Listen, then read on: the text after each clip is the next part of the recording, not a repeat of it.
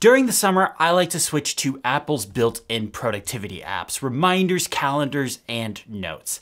I do this because I want to see what's changed in the new OS updates that are coming out in the fall. I want to make sure I'm staying in the know on what's happening on these apps, but also how they compare to third-party apps. This year, Notes got some killer features. This video is sponsored by Banks and their Infinity Pro iPad stand. Notes is a powerful application, but a lot of that power can be hidden behind menus and buttons. There's also a few rough edges that need to be smoothed out a bit, but overall, it is a really compelling application if you just need a place to just jot down some thoughts or take a note. When getting started with Notes, it's important to have a good organizational system. Notes uses a folder-based hierarchy. I created folders for all the different parts of my life: personal, travel, games, work, administration, research, and projects. In Notes, you can create subfolders by creating a new folder and dragging it and dropping it on top of another. You can also manually rearrange these folders as well. I think this is something that gets overlooked a lot. Just drag and drop them to be in the place that you want. Now, when you're creating a note, you can add a title and all the text and stuff you want to it, but you can also put in a tag. You can use these to filter. They will either show the notes that have the tag, or you can tap on that tag again and it will filter out all of those notes that have that tag. I don't use tags a ton. I'm just not a big tag person, but they are handy if you have like a group of notes that have a common theme, especially if they're saved throughout different folders. I use tags for my yearly theme docs and my OS beta notes. You can also build out smart folders in Notes as well. Unlike regular folders, you don't have to manually add notes to these. You use Filter to gather notes that match certain criteria. This can include tags, date created or edited, shared, mentions, checklists, attachments, folders, quick notes, pen notes, or even locked notes. You can also set it up so that smart folders either have to match all the criteria you add or just one aspect of the criteria you add. Smart folders are a great way to gather notes stored in different locations but have a common thread. For example, you could use this to gather up every note you have that has a checklist. This could be a great way to build a pseudo task manager in your notes. Smart folders can be extremely powerful if used properly. In folders, you can obviously sort notes by date created or modified or titled, or you can even reverse the orders of those. But what I do a lot with really important notes that I'm constantly accessing is pin them. Just long press on that note and select Pin Note. This will keep that note always at the top of that particular folder, or if you go into the general All Notes folder, it will stay at the top there as well. When writing in a note, the Notes app supports rich text. Now, what rich text is the type of formatting that supports bold and italicize, underline, strike through, titles, headers, and more. It supports that kind of formatting. You've probably seen this in other applications like Microsoft Word or Pages. You can highlight some text and select these options from the menu. You can also pick from the menu and just start typing these texts as well. There's a ton of handy keyboard shortcuts when it comes to formatting rich text. Just hold down the Command key and go to the Format tab. You'll see all of them there. With rich text, you can make bulleted list formats. You can either use the asterisk key or the dash key to start off these. When hitting enter, it will automatically add a bullet to the next line. You can then hit tab to indent inwards, or you can hit shift tab to go out. Besides bulleted lists, you can make numbered lists as well. When you hit enter, these will just go in a sequential order. It'd be funny if they didn't go in a sequential order. In iOS and iPadOS 17, mono-styled fonts were added to Notes. When selecting this, it will put your text in a monospace font and in a code block as well. Now, this is great for saving snippets of code you use often, but don't want to constantly have to rewrite. Like you could just save, code blocks in Notes now. But what I also could see this being used for is quotes. If you're, doing a research project or something, you're gathering quotes from all sorts of different sources, you could put these in these monospace code blocks. So that way you can tell, okay, this is the quote and this is my notes on the quote. Kind of a nice way to separate those. This video is sponsored by Banks and their Infinity Pro iPad stand. The Infinity Pro stand is a magnetic iPad stand for the iPad Pro and iPad Air. Made out of the same material the iPad Pro is made out of, you get an elegant design that blends well with your iPad. When docking the iPad, the stand you get is an incredibly strong connection, so you know your iPad is in there safe and secure. When the iPad is in the stand, it is completely adjustable. You can tilt the base and the iPad mount as far back or as forward as you want. When tapping on the display, you don't get any wobble at all. That is thanks to the anti-slip grip on the bottom. A really cool feature about this design is when you rotate the stand, it never moves. The base has a ratcheting system that allows you to rotate it 360 degrees. This is great if you have somebody sitting across from you and you need to show them something on your iPad, or even just rotating your iPad so it's facing you from wherever you're sitting.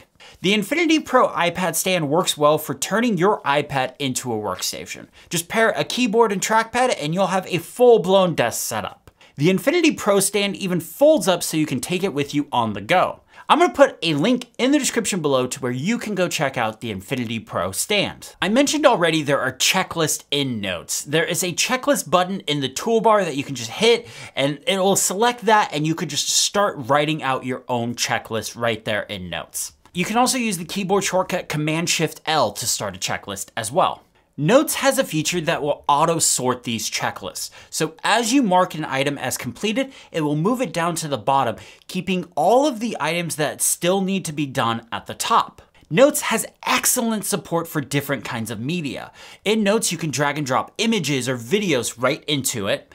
You can also use the camera icon and select from a range of media to input.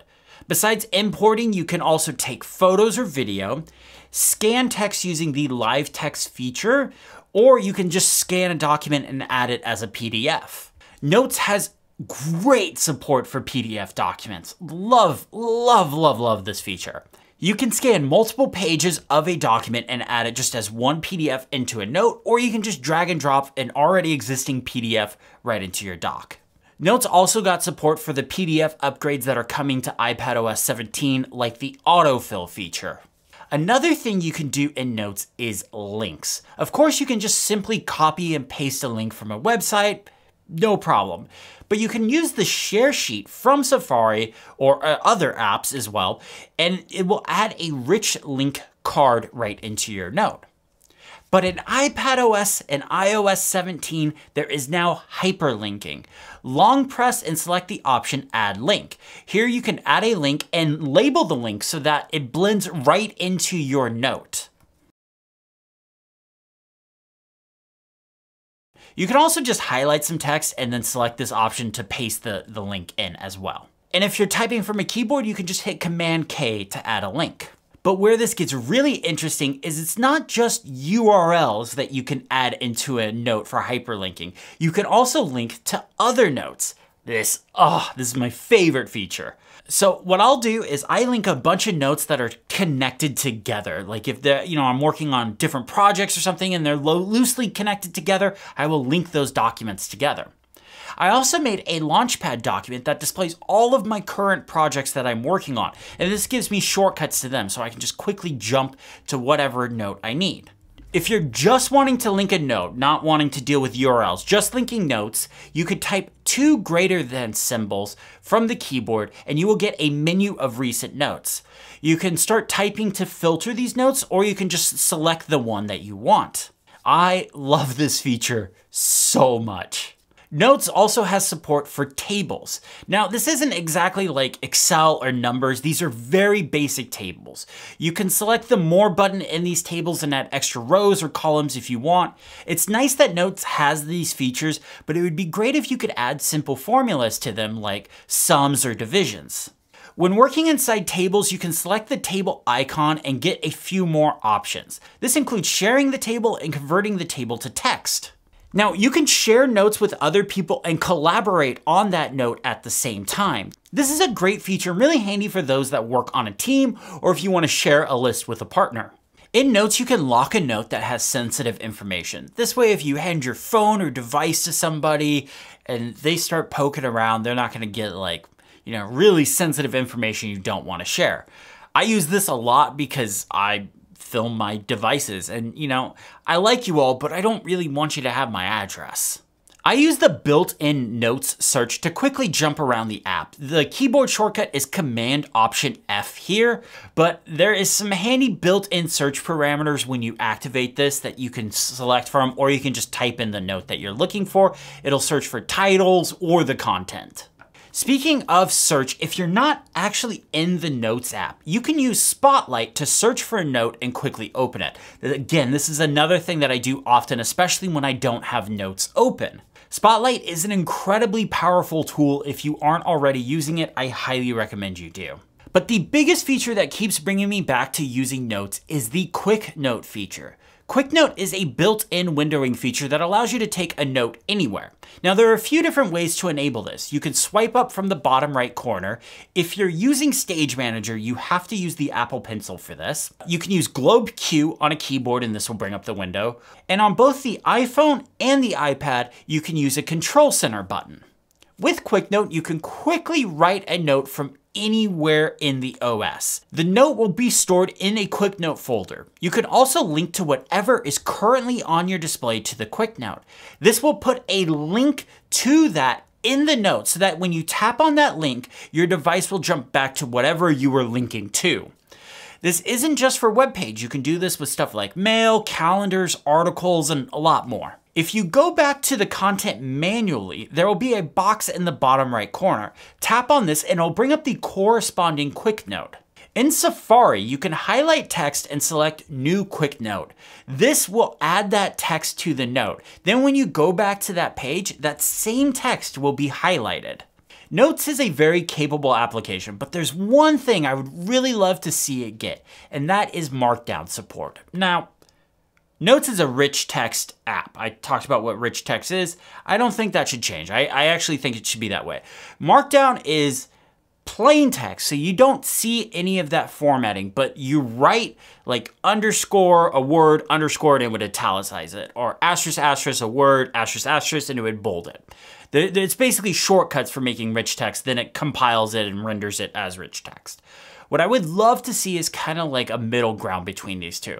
Let me write the Markdown shortcuts, but render it in rich text. That would be fine. I mean, if they wanted to go full Markdown support, I'd be super happy with that. But I think a middle ground would be really nice. Notes has come a long way in the last few years, and I really like where it's at. My thanks to Banks and their Infinity Pro iPad stand for sponsoring this video. If you liked the video, hit the thumbs up button, subscribe if you haven't already, and have a great day.